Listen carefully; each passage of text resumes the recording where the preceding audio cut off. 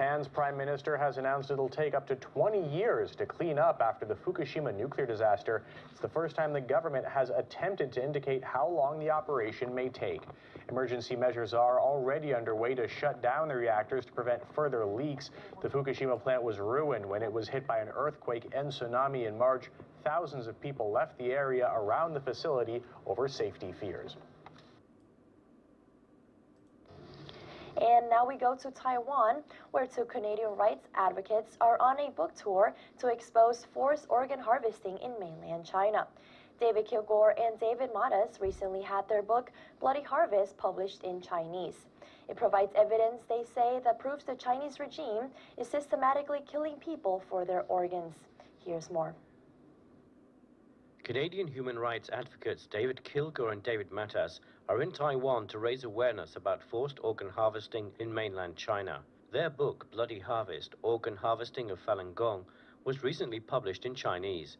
This week they toured Taiwan to discuss their book. We're hoping through this book tour is to get the message out to the people of Taiwan about the abuse that's happening and what can be done about it.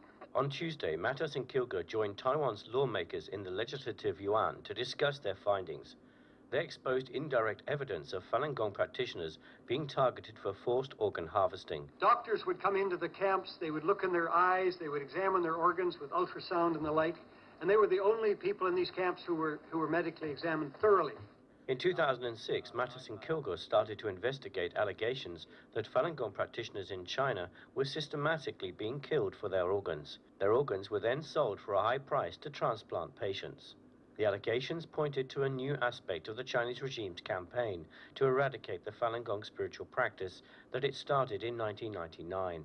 Matas and Kilgore concluded through their investigations that those crimes were being carried out. Since then, they have been raising awareness about the issue. In Taiwan, Kilgore urged health authorities to alert those who may be considering traveling to China for organ transplants. Could you at least recommend to your minister that he put up on your Foreign Affairs website that if patients go from Taiwan to China, there's a very good chance that they're going to be getting the kidney or the liver of a Falun Gong practitioner who's been convicted of no offense and is simply working as forced labor in a labor camp? Matas and Kilgore have been invited to speak at various universities throughout Taiwan during their third trip to the island. In 2010, they were both nominated for the Nobel Peace Prize for their investigation into the forced organ harvesting of Falun Gong practitioners. Hello everyone, welcome to Global Government News. Today is Saturday, July 9th, 2011. I'm Darko. This is part 2 of this news bulletin, 2 of 3. My website is www.ggnonline.com. That's ggnonline.com. And ddarko2012 is my YouTube channel. You can go on there and check out the playlist and that. And all, if not most of the links that I cover in these news videos will be included in the video's description on YouTube, so go and check that out. They're all in there in the order that they were covered. So, okay, so this is a pretty good story to start off with. It was actually part of the first video that was supposed to be with the economy, because this is the new economy. This is the restructuring of, basically creating a system of prisoners, prison work. It's private prisons and slave labor. And that is the future, just so you know. And so I'm starting to see more and more of this in the news right now. And we're just talking about China using slave labor and worker camps, but also harvesting their organs too.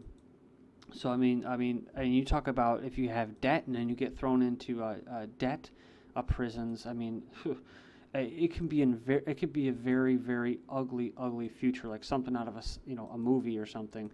Racine County inmates to do jobs previously done by unionized employees. The union that failed the original grievance is not happy. Some unions who did not have a contract in place lost some of their powers. Governor Walker's collective bargaining changes begin to take effect in Racine County. It means inmates doing some of the work unions have previously bargained for. But when you go down in there, you'll see that it actually is, it's just picking up garbage on the side of the road and cutting the grass. So it's not very technical stuff here. But it does set the precedence right here. Governor in Georgia proposes ex-cons pick fruit and cotton instead of immigrants, so that's the next step. I covered this before, so you can go in there and check that out. I just want to do a follow-up to let you know that it's not just going on in one state. We have driver handed a 110-pound parking fine while he was stuck in a traffic jam. This is insane. And it says here that Mr. Barham was fined after a CCTV camera took a picture of his car in gridlock outside.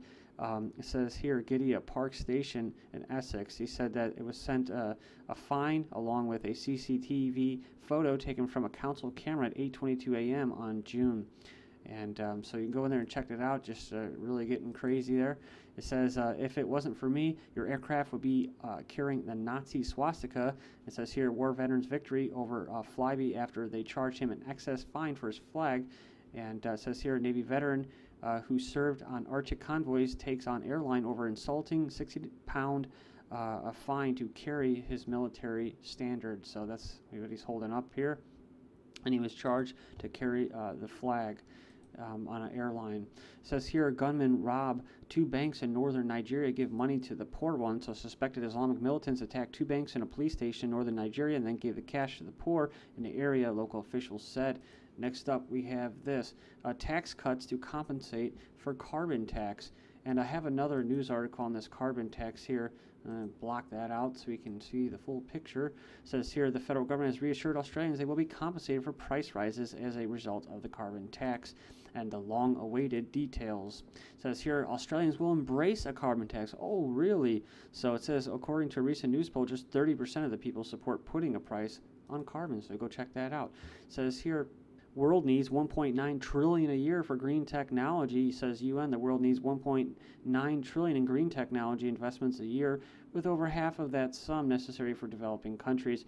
And yeah, you know, I've covered this before about an actual member on the IPCC board actually coming out and saying and disclosing what the real purpose of this climate change is, and that is to redistribute wealth to poorer countries, but not in a real nice, good way. It's just basically bring the rich nations, like in the U.S., because we're so rich right now, to bring us down and then bring them up.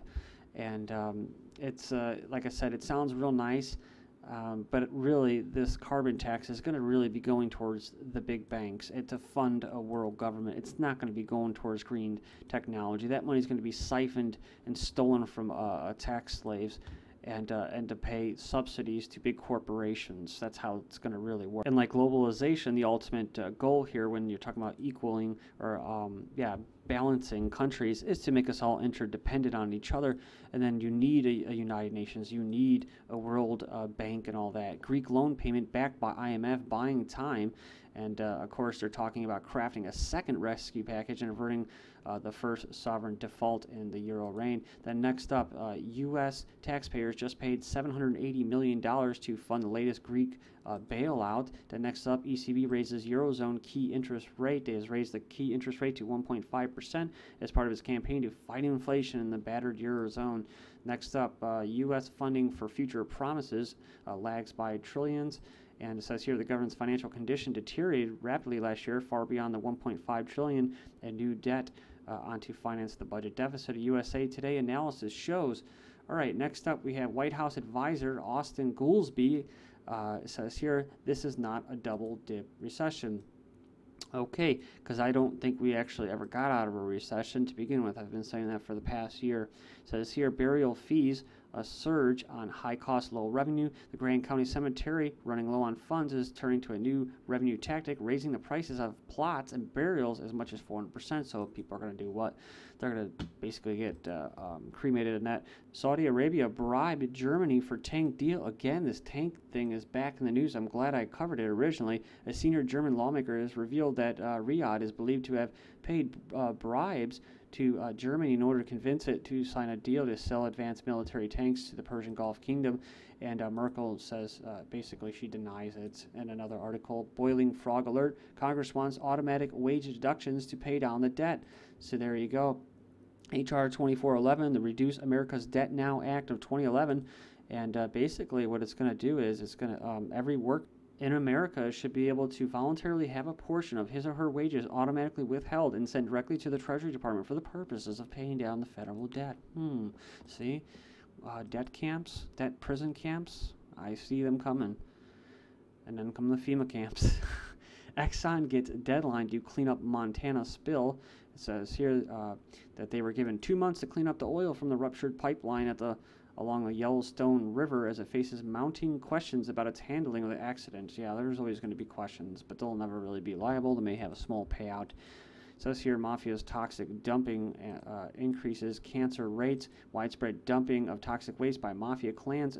The southern region of Campania is causing a dramatic increase in birth defects and cancer, according to a group of the U.S. and Italian scientists. All right, and actually, I think it was in Japan. The mafia was out there doing some voluntary work after the Fukushima disaster. It says here, China coal consumption linked to global cooling, and they come up with a possible explanation for why the rise of the Earth's temperature paused for a bit during the 2000s, one of the hottest decades on record, and they're going to say it's China's massive coal burning, which is a bunch of shit. I'm sorry, it's just SHIT shit.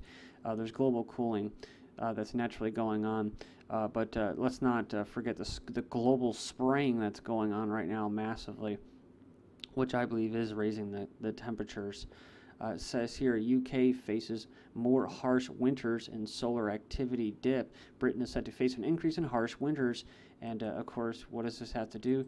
It says it's based on solar activity. Well, the sun doesn't have anything to do with anything, guys. That's what we're told by the scientists, right? Depends on what channel you're watching in the news, but the sun doesn't have anything. I was watching the news about 2 weeks ago, and we had a big heat wave here in the Midwest, and I crap you not, it was talking about almost record temperatures and the heat wave. And then they said, it has to do with climate change at the end. And then they went to the next segment, and they covered about 10 seconds of it and said, and there's just happened to be a big, humongous solar flare about 2 days ago. And that's it. And no relation to the heat or anything. So, it's just crazy, the double think and double speak that goes on. A British government squanders millions conducting secret GM potato trials while non-GM variety already performs spectacularly. And it says here, Europe paves way for GM crop bans. The European Commission vote on Tuesday opens doors to countries individually banning GM crops. And Monsanto's Roundup linked to deadly diseases and birth defects. Most people have no idea. Elephants electrocuted in northern India. 3 wild elephants were electrocuted after they toppled a high-tension electricity line in northern India. Just like that tiger that you saw getting loose in the pictures last week. It actually stumbled upon a big wire, a metal wire. It wasn't electricity, but it was a cable line, and was all cut up, and that was in Russia. U.S. obesity epidemic continues unabated, and of course that's just man encroaching on nature. It says here obesity rates, and then they wonder why the animals come into the city and start mauling people and stuff like that, or for food and that. It says obesity rates in the U.S. climbed over the past year in 16 states, and not a single state reported a decline in the proportion of excessively overweight residents, according to a report released on Thursday. And I like to call people that have guts now genetically GMGs, genetically modified guts. It says here, food that doesn't digest and just rots your guts and your organs. Prescription drugs cause more overdoses in U.S. than heroin and cocaine. That's why I said that doctors and pharmacists are drug dealers. It says here, China to set up food and drug complaint centers. So, yeah, go ahead and line up and start complaining, and not a damn thing will get done. It says here, 1 in 20 women hit by early menopause. Doctors baffled at the rising numbers of under 40s affected. Really? So Alan Watt talks all about that. Women putting off all of their parental duties and having children, all that, so they can become successful careerists. And then by the time they want to have their, quote, family, they can't even have kids anymore because they're sterile or they're hitting menopause too early. That's all by design. It's called eugenics. Ugandans protest high rate of deaths and childbirth, but that's because what? They go in the hospital and they don't even get any kind of care. They just let them sit there. Too little salt intake during pregnancy inhibits proper kidney development in offspring. It says here, long-term smokers less vulnerable to osteoporosis, Australian study. It's not all white. The cocktail of up to 20 chemicals in a glass of milk, if you can try to get raw milk, do it. It's a lot better for you. Major grocer getting rid of self-checkout lines. And he said he's doing it to encourage more human contact with his customers. So that's a good sign. Please join me in part 3 of this news bulletin. This is GGN, and I'm Darko. Thank you.